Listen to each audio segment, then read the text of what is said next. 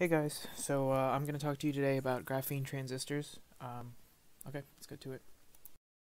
So I'm going to start by quickly reviewing what a transistor is.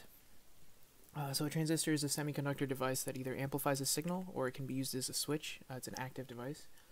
And they're critical for integrated circuits that either use RF signals or are made of logic gates. So a quick history of the transistor. As we've talked about in class, the field effect transistor was first patented by Julius Lilienfeld in 1926. Unfortunately, he didn't have the means to fabricate this at the time, but he proposed it. And then in 1947, three engineers at Bell Labs had built the point contact transistor and had successfully patented that. And a year later in Germany, Herbert Matare and Heinrich Welker had independently developed their own transistor, their point contact transistor. And then a few years later at Bell Labs, they developed the first working silicon transistor. And later that year, the first commercial silicon transistor was produced and sold by Texas Instruments. Again, later that year, Dewan Kong and Martin Atala invented the first MOSFET transistor and were able to fabricate it after 25 years.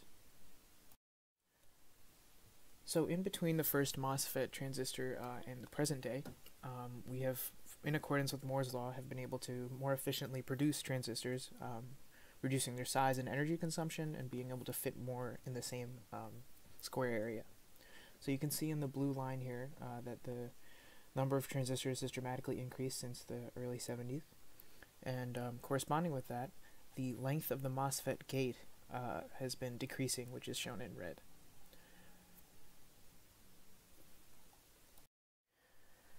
So now that I've given a quick history of transistors, I'm going to start talking about graphene itself. So what is graphene?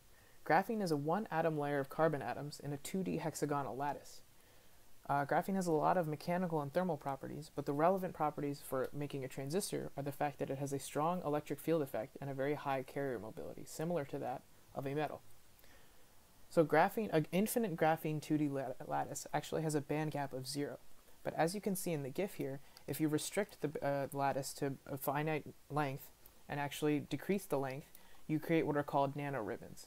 And these nanoribbons, depending on the shape and the length of the edge, what can be called an armchair or a zigzag pattern, you get various momentum curves. As we know from class, these momentum curves show the band gap. So by creating these nanoribbons of varying lengths, we're able to tune the band gap of graphene between roughly 0 and 0.25 electron volts. So graphene was first proposed by Philip Russell Wallace, who discussed it hypothetically in 1946. Later, in 1962, Hans-Peter Bohm described a layer of carbon foil that he was able to create by reducing the graphite oxide chemically. In 2004, Andrei Geim and Kostya Novoslev cleaved a sheet of graphene from graphite and were able to study its electronic properties. After they had published this paper, interest in graphene skyrocketed as a potential material for semiconductors. In 2008, Tung et al. Demonstrated better production methods of graphene, and in 2010, Geim and Novoslev were actually awarded a Nobel Prize for their work. In 2013, graphene was shown to be able to be grown using more advanced chemical vapor deposition methods. So graphene at scale can be produced in two main ways. It can be grown on metals and transferred to insulating substrates, or it can be created through the thermal decomposition of silicon carbon. So, as a review from class, a MOSFET transistor is a metal oxide semiconductor field effect transistor. It's comprised of the source, the drain, the substrate, the oppositely doped substrate, the gate oxide, and the gate. As we know, in order to operate this, you apply voltage on the gate and are able to create an inversion layer of carriers below the oxide that are able to join the source and drain and allow carriers to flow between them, completing the circuit. When used in logic gates, MOSFETs or different types of MOSFETs, P and N types, are combined in various combinations to create CMOS logic gates. The reason we like to use silicon to create CMOS gates are that the off state of the transistor has incredibly low power usage as compared to the on state when current is flowing. The ratio between the two is on the order of 10 to the 4th, between 10 to the 4th and 10 to the 7th. For logic gate applications of transistors, this ratio is very important so that we don't use a lot of power. However, this isn't completely necessary for RF applications. So, applying graphene transistors to the MOSFET, you can see here that the graphene is connecting the source and the drain. This is one of the most widely studied configurations of a graphene MOSFET, and you can deposit a dielectric layer on top of a device to get a top gate configuration. This allows both the top gate and the back gate to control the biases and control the charge concentration that exists in the device channel.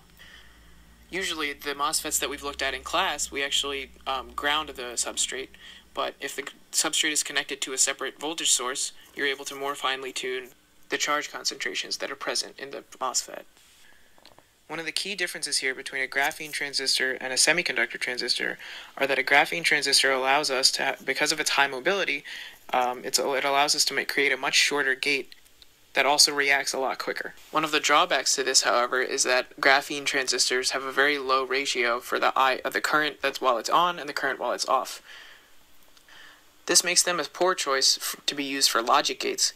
However, their high frequencies, which can reach as far as 350 gigahertz, make them very useful for RF circuits. An alternative configuration for a graphene transistor is shown here on the right. By decomposing the silicon carbon, you create a thin layer of graphene on top of the substrate that a dielectric is then put on top of. Again, the band gap of graphene is the main problem here in the ratio between the current when it's on and off and being able to switch off the transistor. We can try to mitigate this by lowering the width of the nanoribbons that are present in the graphene. However, the way that we do this typically results in nanoribbons that have uneven edges, which then cause the momentum curve of the graphene to shift, which increases the effective mass. As we know from class, an increase in effective mass lowers the mobility, which erodes one of the main advantages to having a graphene transistor in the first place. So, one of the more interesting recent developments in graphene transistors is the introduction of a bilayer graphene transistor.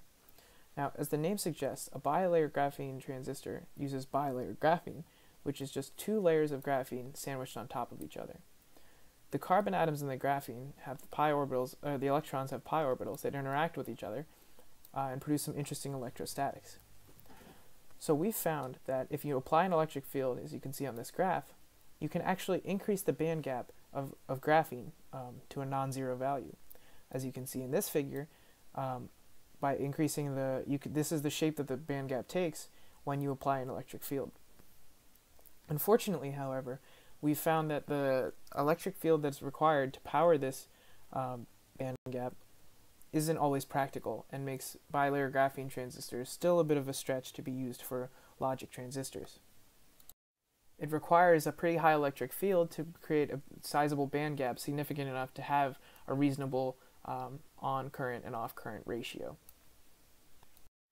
In addition, the dielectric that we'd need to deposit onto the transistor itself in order to support such a high field is very hard to fabricate and attach directly to a graphene layer. So, as I've said before, there are a few implementation challenges with the development of graphene transistors. So the manufacturing of graphene is still quite underdeveloped. The technology is only roughly 12 years old, and new, more efficient methods are still being researched. In addition, the band gap issues with graphene will continue to be an issue for logic circuits especially, because switching the transistor off entirely depends on the band gap of the graphene. So navigating this trade-off between the band gap and the mobility when you're reducing the size of the nanoribbons or expending extra energy to get a bilayer graphene transistor to work will be something that we have to continue to face. If the material inherent issues are solved with graphene, we should be able to manufacture them quite easily, because the standard CMOS fab techniques will work on graphene after it has been deposited onto a substrate.